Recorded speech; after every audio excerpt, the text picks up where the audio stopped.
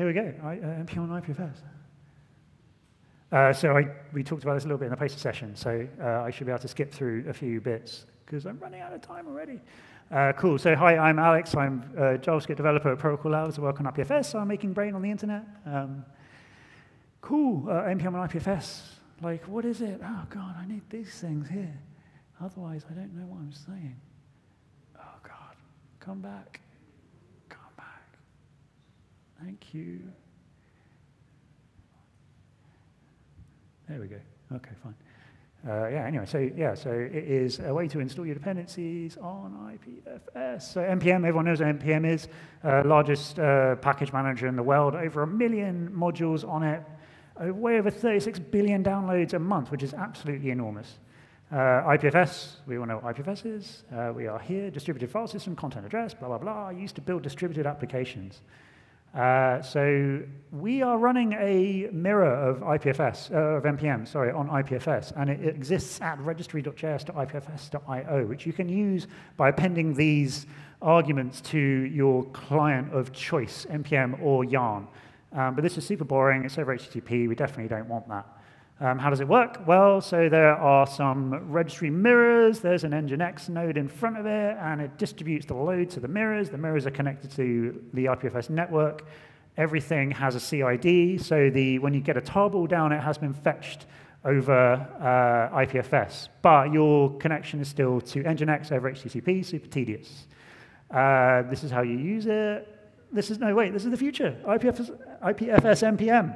What this is, it's a wrapping of the NPM client to give it an IPFS backend. Or IPFS Yarn, we can use Yarn too, we're all friends. Time for a quick demo. So if I have my machine, so I'm going to install NPM, IPFS NPM. Oh my gosh.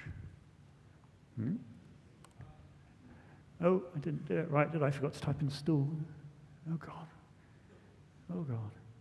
How am I doing for time? OK, cool. Clear. Keyboard is weird. -G, -G, FS, NPM.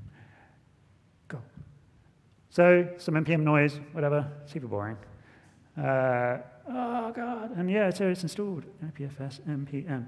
So if I just run it, box standard, you can see that it's just like, it's showing me the normal kind of NPM noise. So we haven't re-implemented NPM. That would be nonsense. It is just a wrapping of the client. So everything that you pass as an argument, it just gets passed on through to NPM. So if this keyboard is awful.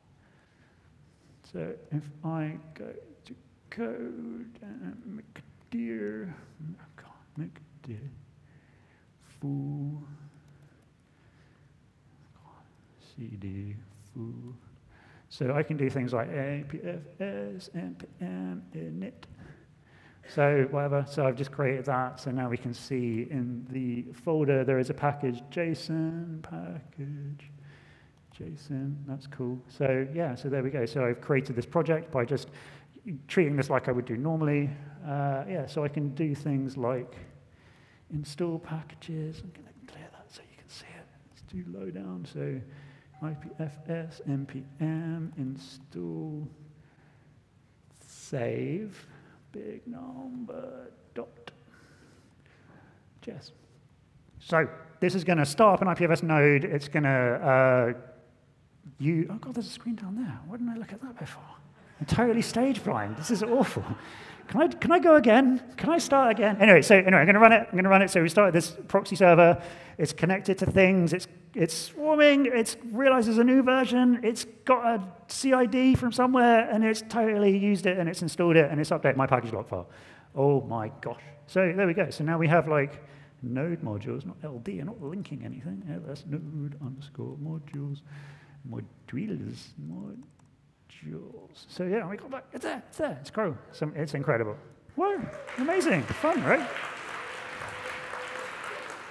So this is great. There's a bloody mouse. There's more, I can't talk about it. Come and talk to me at the science fair. I'm doing loads of really fun stuff. This is how it works. This is a thing. And next we're going to do distributed publishing. It's going to be amazing. We're going to do NPM in a box. It's going to be fun. Thank you very much.